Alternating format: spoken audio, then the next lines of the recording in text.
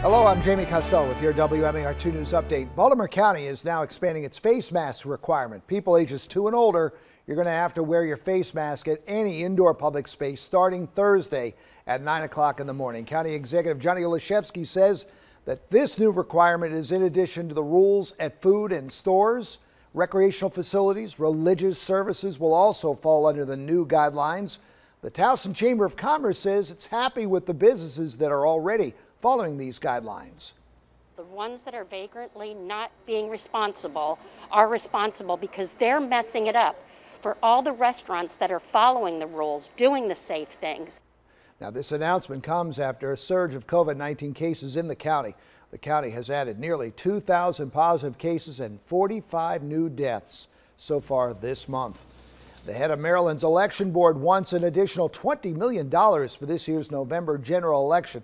State Administrator Linda Lamone says that the fiscal year 2021 budget isn't big enough for the upcoming election, so the board is submitting a request for the extra money. Part of the funds would go toward creating and sending out mail-in ballots. Although the November election is slated to be an in-person vote, election officials still expect some voters to request mail-in ballots.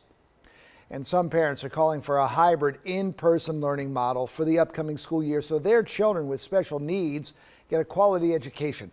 Anne Arundel County Public Schools announced that it would use virtual learning for the first semester. Parents of students with special needs in that district say they don't want to keep seeing their kids regress.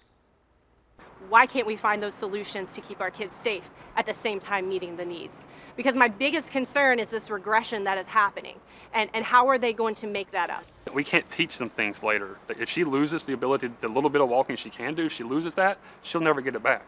The first draft of the virtual plan will be presented to the Board of Education tomorrow night, and school leaders say they want to hear feedback from families. Howard County has just released another plan to protect downtown Ellicott City from future flooding.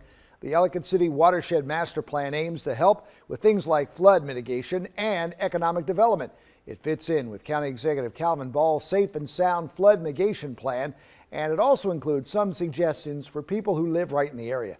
The county is asking for public feedback on the Watershed Master Plan. That'll go through August the 22nd.